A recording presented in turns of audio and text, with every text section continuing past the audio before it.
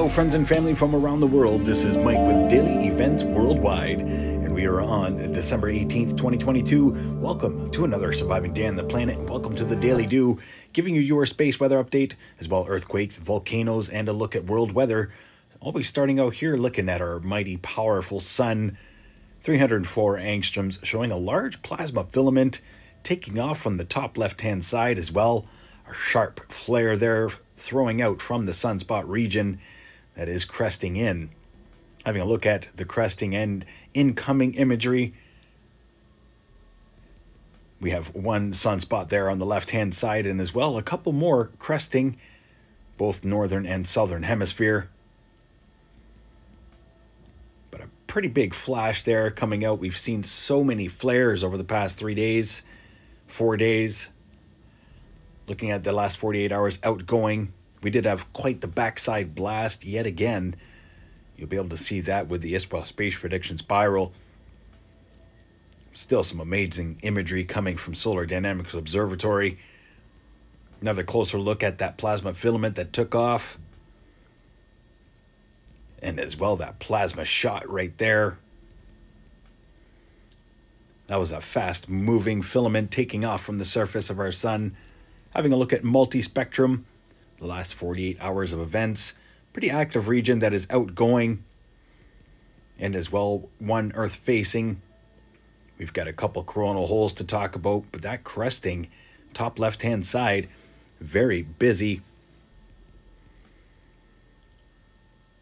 Having a look at another light here, you can see the darkened regions, which are the coronal holes. They are in an Earth-facing position right now.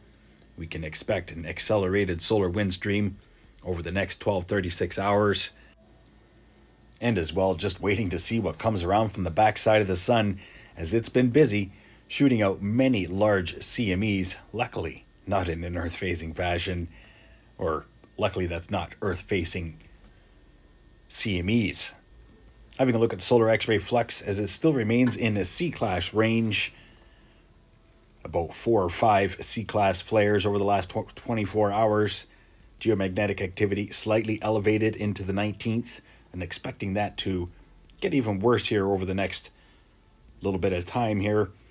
Real-time solar wind sitting at 337 kilometers per second. After being smacked around a little bit there, and then dropped right down to almost 280. But our magnetosphere was definitely smacked around. Having a look at LASCO 2 and 3. This is the 2, as we do have a sun-diving comet to talk about there. 16th into the 17th. Watch it come in on the bottom left-hand side there. Once in a while we get to view those. But a large plasma filament taking off from the top left-hand side. Fast-moving. And as well the backside CME to talk about. Look at all this energy taking off from our sun. As over the past 4 days, it's released probably about 50 solar flares, and at least 10 of them being pretty strong M-class flares. Another closer look here at that sun-diving comet. And of course, see all that energy coming right at us. Quick look at that smack that I was talking about. Our solar winds were right down to about 280. And then schmack. We got hit big time. And then just disappeared again. So a little stealth CME or plasma activity hitting us. Looking at the ISPA Space Prediction Spiral, showing a CME blast towards Mercury. And as well, a backside blast taking off towards the Bepi satellite. And then again, a couple more blasts taking off in the same direction from the same sunspot region. Waiting for this energy to come around 18th into the 19th, so that is today and tomorrow. Schumann resonance for today is a power of 5. Quality of 8, amplitude of 4. Now let's get to earthquakes past 24 hours, as it's been pretty quiet. We're only sitting at about 220 earthquakes across the USGS map, largest being 5.6 in Miyazaki, Japan, and this was yesterday. 4.8 there was the most recent through the region, as well as 5.2 there, northern Philippines, Bulatok, Philippines off the coast, and as well Indonesia towards the Dukono volcano. Activity still on both sides of Krakatoa. As well, Papua New Guinea seeing some activity today, 4.6. And our deepest earthquake to talk about, 579 kilometer depth in Fiji. So we kind of expect those deep earthquakes there, and then a larger, shallower to follow. 4.5 there is Xinjiang, China, and as well a 4.2 Tajikistan. 4.7 in a pretty rare region, Turkey-Syria border, reporting a 4.7 magnitude, and a 4.5 in Greece. The Reykjanes Ridge, Atlantic Plate moving up into Iceland, 5.0 and a 4.6. And then we get to the Caribbean Plate, where this has probably been the busiest region the past 24 hours, 4.3, and as well a 4.1 there, Puerto Rico, and as well a 3.7 just recently, the Virgin Islands. But over the past 48 hours, we also did see a 4.8 earthquake, Puerto Padre, Cuba, and then into the South American Plate, 5.3 there, Peru yesterday.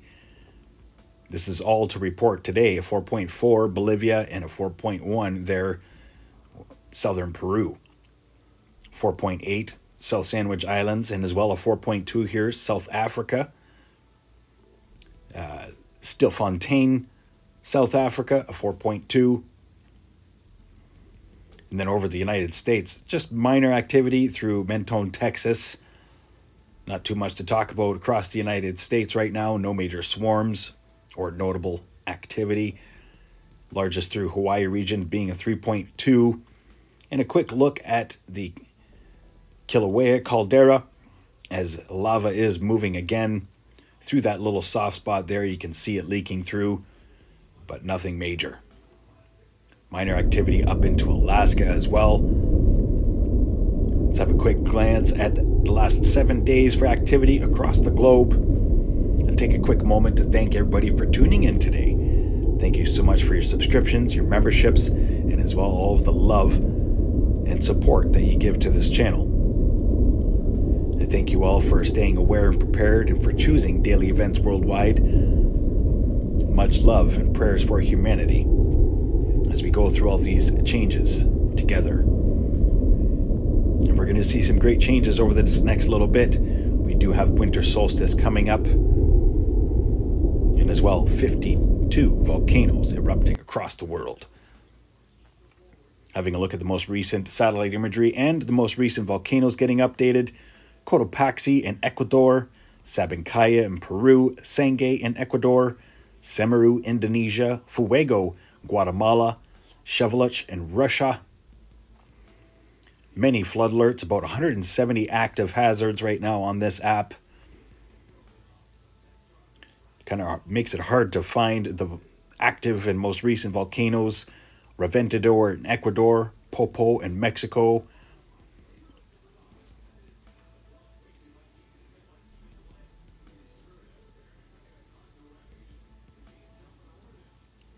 Extreme cold, Manitoba, Nevada's Deruas in Colombia.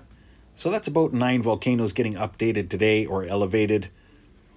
Looking at satellite imagery, have a large low pressure system heading up into Spain and the United Kingdom. Quite a bit of moisture north of Hawaii, high surf warnings, and as well flood watches through the northern parts of the island. We do have one tropical storm to talk about. Tropical Cyclone Darian is alive as of 3 hours ago, being named. Not much effect to humanity there. And then a quick look here across Africa and the Atlantic. Quite a bit of moisture moving into parts of South Africa. I also wanted to share with you here the SO2 emissions map, as all of this SO2 that Mauna Loa erupted about 2 weeks ago has totally enveloped the northern hemisphere. There is a lot of yellow, a lot of sulfur emissions still just swirling around our northern polar vortex. So the polar vortex is helping things speed up and move all around our planet. We've also got some pretty extreme weather here developing for eastern Canada and as well as the United States. Christmas Eve and Christmas Day, it's going to be pretty hard for Santa Claus to be flying around here in 65-kilometer-per-hour winds. As well, coastal regions of the Atlantic provinces watch for upwards of 90 kilometers per hour as we have that big superstorm still forecast here for eastern Canada and the United States as it heads straight north into the Hudson Bay area. Long-range forecast should be interesting. Let's have a look here at how much snow will be coming, as it could be heavy at times as we have that Alberta Clipper here. Got a low-pressure center that's moving in through the BC-Washington border. And then it's going to mix with another low coming from the Gulf. Extreme weather all up across southeastern United States and northeastern. Lots of snow here. We could see about 10 to 15 centimeters Christmas Eve and Christmas Day through parts of Ontario, and then another system moving in about 2 or 3 days after that. So happy holidays, everybody. I hope you're staying aware and prepared here and ready. Got quite a bit of moisture here moving into the west coast, BC and Washington, and then eventually in Northern California in the long-range forecast.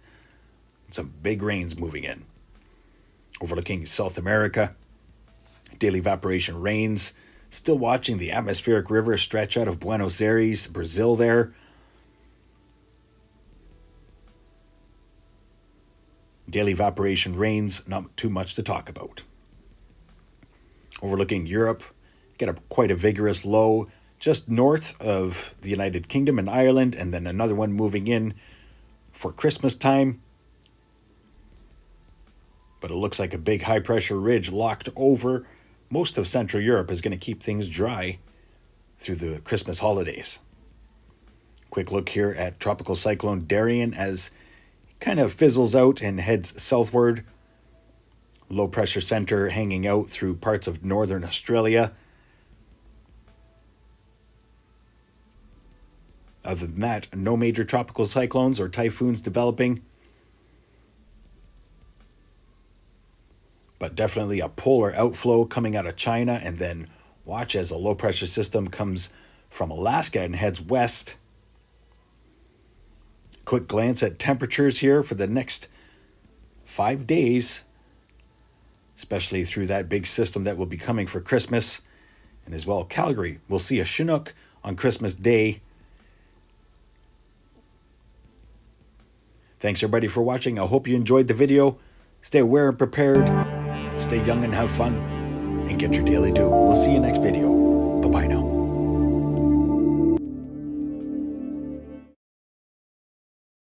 If you enjoyed today's video, please hit that like button, subscribe, share with your friends and family from across the world.